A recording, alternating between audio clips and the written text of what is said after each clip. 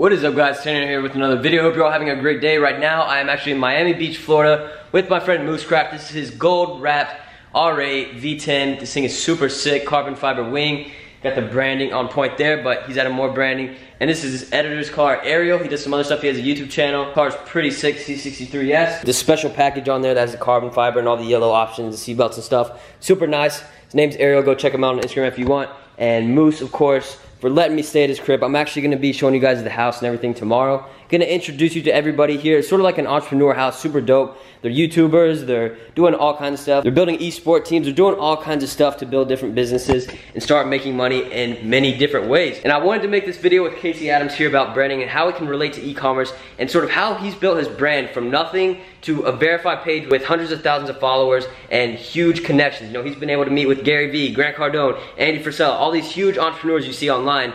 But he's been able to talk to him, put him on his podcast, do all kinds of crazy stuff, and that's sort of how he's traveling around. So I'm gonna let him come talk about sort of what he does, and we'll talk about how it relates to everything. If you don't know Casey Adams, he's a 17-year-old entrepreneur, also involved with personal branding, you know, branding just for companies overall, and now he's getting into some new investments and making some new money. Oh yeah. So now for this video, bro, I wanna talk a little bit about just branding and e-commerce and how it relates, and basically the difference between building like a short-term brand and a long-term brand. Yeah, for sure. So I mean, I would say anyone that's watching this, when it comes to branding and building a personal brand, there's multiple different things that I think people get confused on when it comes to branding. It's like, all right, are you branding a product? Are you branding a company? Are you branding yourself? So what I do is helping people, whether you're an entrepreneur or whatever, I help people build their personal brands, which is pretty much helping them lay out their story on social media. But now, with one of my new ventures, I'm kind of rocking it right here. Build Your Empire. So I am managing a company known as Build Your Empire. It's a media company, so I'm now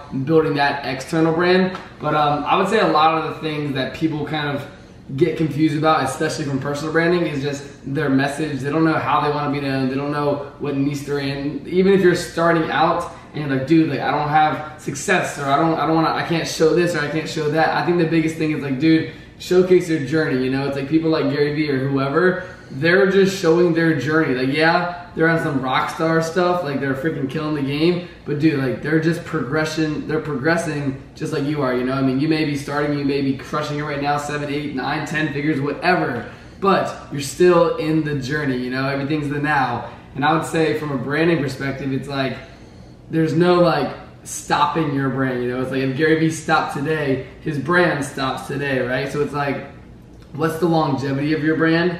And that's a critical component just for everyone watching, is like, where are you now? Where is your brand now? Where are you gonna be in a year? Where is your brand gonna be in a year? And I would say it really just comes down to planning it, and then obviously what you're doing in the day in and day out. So I know some of you guys are interested in personal branding. Some of you have seen my journey when I started my YouTube channel and where I'm at now, you know, 54,000 subscribers. Again, thank you guys for that. We're growing super fast. 200 subscribers a day we're gaining right now. So I appreciate you guys watching. So some of you, you know, you want to start a personal brand. You don't know, but you don't have a business where you make a lot of money. You know, you don't want to showcase that because you're not making money. But, you know, even if you want to start a business, but you want to start a personal brand, right, you know, show the journey. Show step by step exactly what you're doing. You know, show your failures, show your wins. And then people will get to see both sides and see what you've done right, what you've done wrong, and how they can learn from it. So document it, whether it's something with art, you know, you like painting, you know, make videos, be creative. Don't just copy someone else. You know, you want to do better than other people so you can perform better and get better results than them. Yes. So, you know, build the brand, show the journey. It's all the process of building the brand. But with e-commerce, I want to talk to Casey a little bit about, you know, how do you build an actual brand? Like, let's say I start an e-commerce company, you know, I sell stickers for cars, like whatever it may be. You know, how do I build that brand? How do I, you know, get people to see it and build that awareness for people to actually like want to like it and buy from it? Yeah, definitely. So I would say regarding kind of, let's separate them. So it's like you have your personal brand, and then you have a brand for a product, like you said, or a company that's not you, but it's a bigger force, right? It's bigger than you. And I would say, especially from a company standpoint, and Andy Frisell talks about this all the time, is just one word. It's called culture, right? It's like, what is your culture of your brand? How does it make people feel if they look at it and they see the logo? What do they think about? You know, it's like you have to make sure all these points add up the way you want them to, right? It's like if you think about Gatorade, it's like, you know, the sports drink, you know, it hydrates you, and you instantly just know it's all right, it's a good flavor, right? Like you have these core branding pillars that whatever brand you look at, you know and think about certain things, and whenever you're creating a brand or a product and trying to create a brand around it, you have to really think about before you bring it to market. Like, yo, how is it gonna make me feel? How is it gonna make the customer feel? Is it gonna make them like feel weird and they're not gonna vibe with it because of a word and the way it's said? You have to make sure that you're just thinking about it from the customer standpoint, so you can kind of say like, yo, how does this make me feel, right? So it's like, exactly. Keep it simple. It's like, whenever you're pushing something to the market, ask people, test, you know? It's like, I think it was my buddy Dan Fleshman, he always talks about this. So it's like, yo, if you want to sell t-shirts, get 5 t-shirts, show them to your friends. Say, yo, how does this make you feel? Does this look good? Like, do you like the logo? Yes, no. If they say no and they all say no, it should kind of be like, you should kind of think back and try to rebrand it a different way, so you start from the scratch with a better starting point, you know? So it's like, I always tell people, test with everything, you know, whether it be e-commerce product, whether it be content on Instagram, whatever that may be.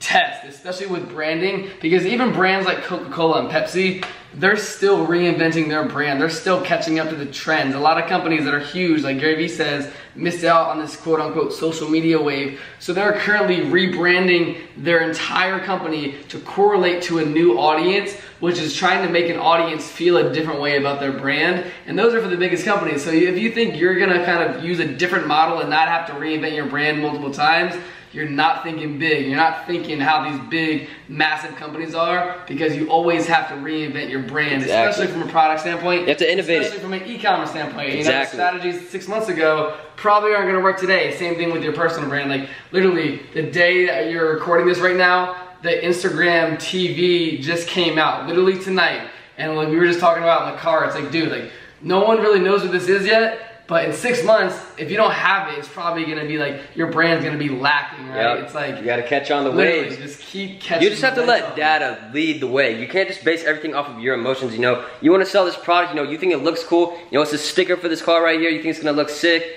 but then, you know, you show it to other people and it's not selling at all, like, you start the company, you know, you have to test it, you know, see, if does it sell, does it not sell, do people like it, do they not like it, you know, don't just let your emotions lead the way, you know, emotions help you some parts, in some aspects of life, but in some other aspects, you know, it leads you in the complete opposite direction. You have to let data back it up. They'll save you a lot of time and a lot of money, a lot of effort, just overall, if you let data lead the way, because data is what proves exactly what you want to see. You know, if you want to sell this product and it has 100 orders, you know, that's some data behind it. You know, it has good reviews, people are ordering it, it just all adds up and it leads to some backed up data. It's sort of like building a brand behind the product. It's sort of weird to think about, I know, that's just sort of how it goes with e-commerce. Yeah. Everything, personal branding, show the journey, test, let data back up everything. Yes. So last thing, like you said, about a product, if it sounds weird, think about Starbucks. There's this meme or whatever on Instagram I see all the time where it's like a normal cup of coffee, like it's like $1, right? Yep. Starbucks cup of coffee is like